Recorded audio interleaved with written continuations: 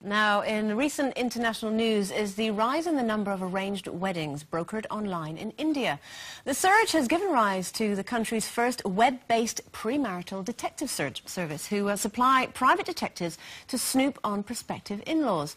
In a country where 95% of marriages are arranged by parents, such tools have proven hugely popular. But in our own lives, you know, when you're searching for a partner, how much did you look to your parents for advice, and did you actually listen to them? No. Maybe I should have. No, I think my parents were great because they were always... They must have walked away sometimes and thought, oh, please not that one. Please not that one. Please don't let that be the one. But they never... if you were happy, they were happy. I do remember my dad one day saying, I can't believe I've got 6 daughters and not one of you's met a millionaire. Because I think ultimately your parents want you to be with someone who... who can look after you, and you're not going to have any worries for the rest of your life. But none of us did. I mean, we met a lot of millionaires, but we weren't those type, you know, we always, it was for love, it was never for money with any. We were all a bit like that. So I don't think money is that important. You know, you want to kind of have someone you're comfortable with. But I remember when I used to work on cruise ships, and I met this short, fat, not so good-looking bloke. And my mother thought he was marvellous because he had a helicopter. I thought, you know, that's the basis for a good future, isn't it? A helicopter. But I kind of think, I think there's something in it, really, your parents choosing for you. I'm going to listen now.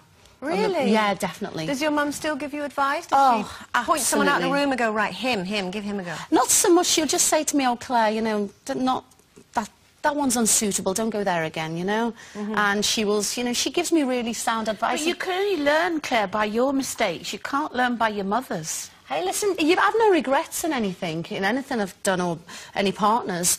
I just think, you know, your mother knows best. What about the notion of hiring, you know, a private detective to look into, you know, the prospective in-laws or what have you? Do you think that's taking it a step too far, or would you... I think Ray wished he'd done that. Really? I think he did. I think he'd have run a mile. What do you think?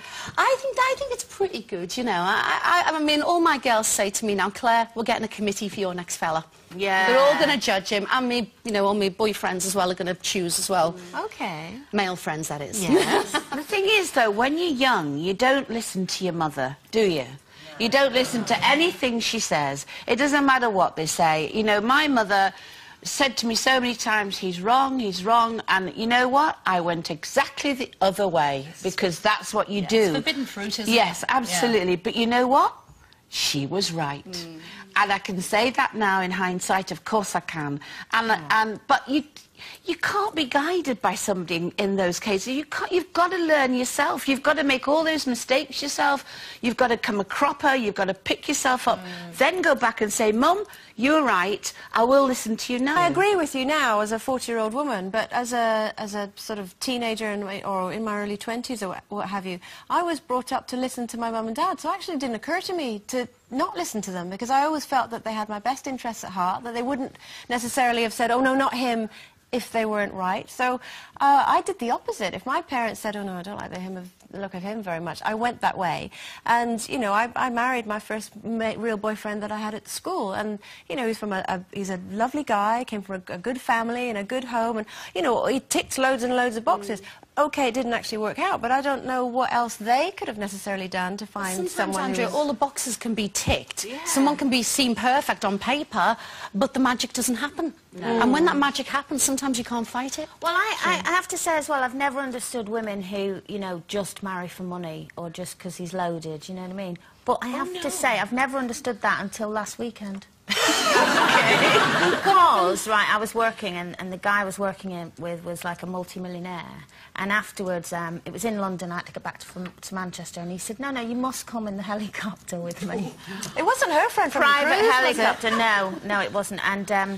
And we went in this private helicopter and we landed in his front garden. Well, I say front garden, it was a park.